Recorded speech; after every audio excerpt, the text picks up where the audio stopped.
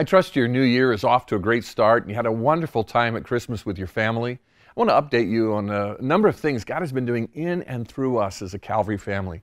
If we looked back over the last several weeks, the holiday time, the time around Christmas, there have been a number of activities that have drawn folks to our campus and given us the opportunity to share the hope of Christ with them. We had hundreds of students here for an overnight early in December. We had our Star of Wonder event on our campus where thousands joined us. We had the opportunity to have moms and ladies involved in various activities like the ladies' tea. And then we had on campus for the first time the Special Needs Christmas Shop where hundreds of volunteers served dozens of families who were in need. We even had opportunities to welcome folks in the community who probably have never been on our campus before through activities and ministries like the Handel's Messiah Sing-Along. And then as we think about what God did through this last month, we really have to also take into consideration what God did through the Christmas weekend, our 5 Christmas Eve services, and how God worked. We had about 20% more in terms of people this year over last Christmas for our Christmas Eve services. That's an incredible number. We had 9,400 people join us for one of those 5 Christmas Eve services. And that number is pretty impressive.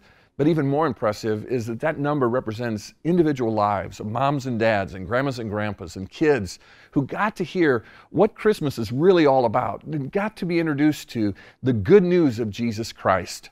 And then I know a number of you have been praying for God to provide for us in a special way through our year-end offering. Our goal was pretty big, $1,850,000 to help us fund ministries like Benevolence and local outreach and special needs and our whole missions ministry here and around the world for an entire year.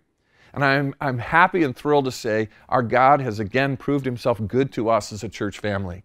Through your generosity and faithful stewardship, God provided us that amount. We met the goal plus some. We don't have all the final numbers, but we know we reached the goal and we exceeded the goal a little bit. And that is incredible. And we thank God for his faithfulness to us. And I want to thank you for your generosity and your part, because that amount of money represents an investment in Christ's kingdom to help us communicate the good news of Jesus Christ with others.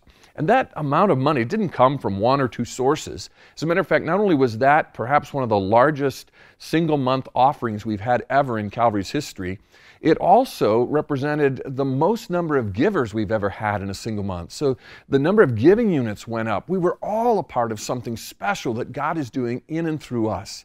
And I want to again say thank you for your hours of service, the ways in which you invested through toys and food and through our special year-end offering. I look forward to what God has for us in 2018, and may God bless you as you walk with him in this new year.